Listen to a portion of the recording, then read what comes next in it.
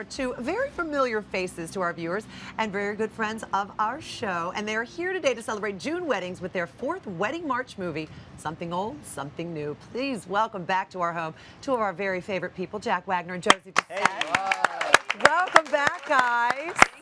We're always so excited to have you here. Great to be here. I got to tell you, the wedding franchise is huge.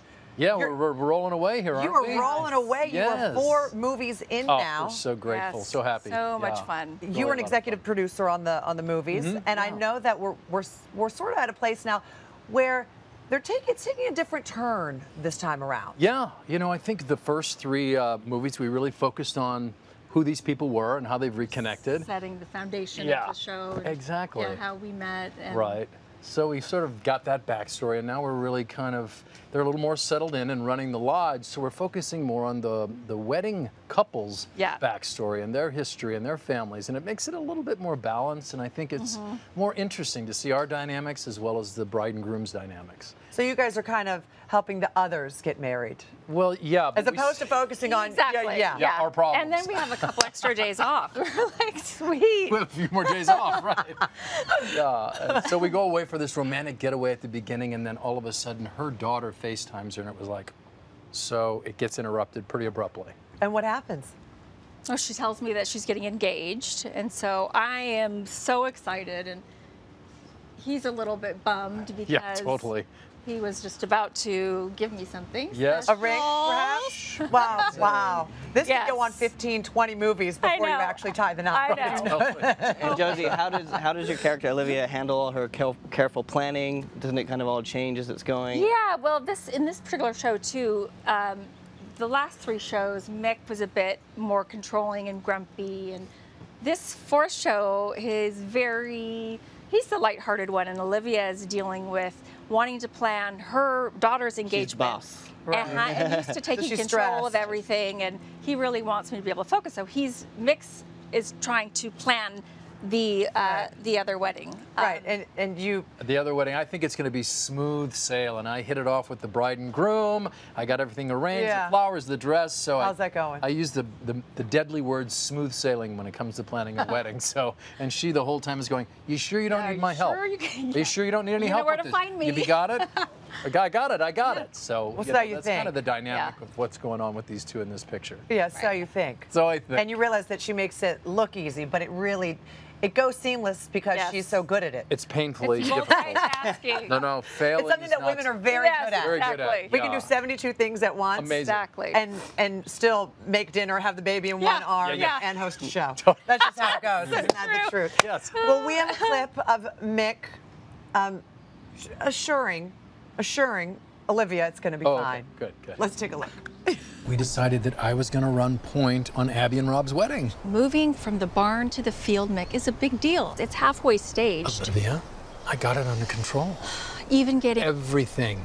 Just concentrate on Grace. Because if you're... Olivia.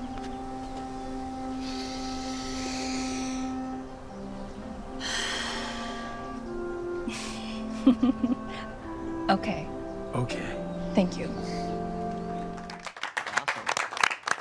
I love that scene. Jack improv'd the breathing thing, and I think it makes the whole scene. It's adorable. Yeah, do a lot of improv? As much as we could, we have pretty good flexibility with this. So when things come around like something like that, we just try to do something that would, just maybe enhance the scene or make it a little different. And Jack, you used music from your own recording career. So how did you blend the character of Mick and then Jack Wagner, the recording? Right. How did you blend all that you together? should know a thing or two about that. Yeah, we were just talking. I didn't know Mark sang like this, and you've got a band with your wife. That's amazing. I get it. You know, this whole franchise started with the idea of a pop star from the 80s. So I kind of took my life and sort of with the writers created this whole franchise. But I have actually taught, he's a pop star, he had a career, had a big record and this and toured, but he teaches a kids choir. Cool. And so what I do is I take you know, my own stuff and sort of reproduce it and do it just acoustically and lay a vocal and some backgrounds over it. How great is that? It's so much fun. You know, and Josie's been part of this. She's actually the first day we shot, she had to sing live. Hey, stop! The first day Did you about love it? 2-3 years ago. You don't have any childhood dreams of being a pop star? And I Everybody thought I did. could. Where I was like, I can do it. I can sing. sweating, and then just. She grabbed my arm and she was grabbing. She goes, "My back is sweating. Feel my back." And I felt I've never been. She goes, "I have no idea what I'm doing. Do I hold the mic? What do I do?" When I had to get on stage, if you think about it, like if you've never been on stage singing. Everybody's looking right at you. That's so true. Yeah, like, do I move? It's awful. I kept turning, and the director's like, "Look out!" You were great. She was fantastic. But anyway, that's how I kind of still keep the music alive in the character and as well as in my life. So it's just been awesome. I've loved it. How great is that? So last time you were here, Josie, we talked about your wedding. Yes. You've just recently been married in July, and you talked about how you wanted to sort of pay tribute to your husband's cultures, his British cultures. So you wove those through the wedding. Some of them were the reason I'm bringing this up is because the big royal wedding just happened. Yes. And, you know, the famous shot that we saw her drive in the car. Did you do that? Yeah. I know that you can't it's an English tradition that the bride is not seen at all until she walks down the aisle.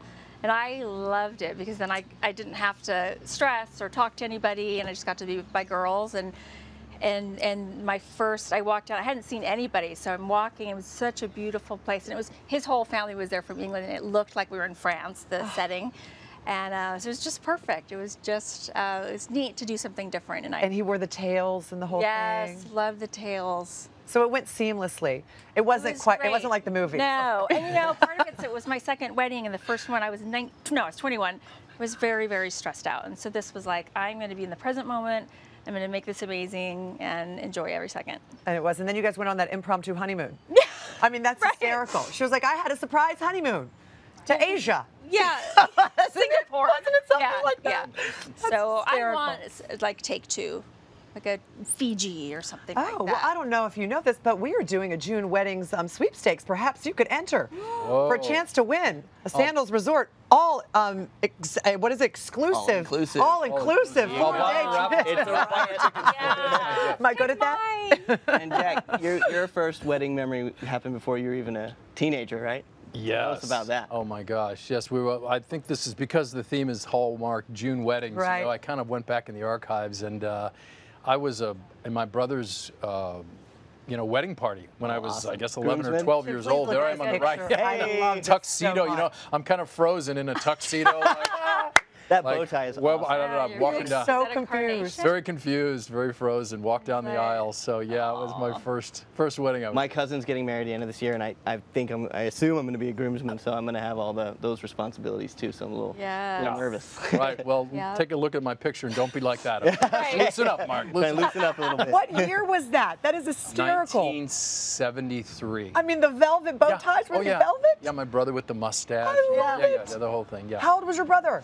I was 20. So gosh, he was so very young too. Yeah, my goodness. Wow. Yeah. I mean, everybody got married so young back then, didn't they? And our parents too. Yeah. All of my they're all parents still too. Together. Same thing. That's mine generation. too. Yes, yeah. That's the way you did it. And now you date for 20 years like your two characters do and never get married. Right. Never. Or you date for a year and then you get married. And then you get married. That's just the way that things have changed. Thank you so much, you guys. Thanks, You're going to stick around for a little bit and eat with us, I think. Great. Right. Right? You all save the date and make some wedding memories for yourself this Saturday night when Wedding March 4, Something Old, Something New, premieres at 9, 8 Central right here on Hallmark Channel.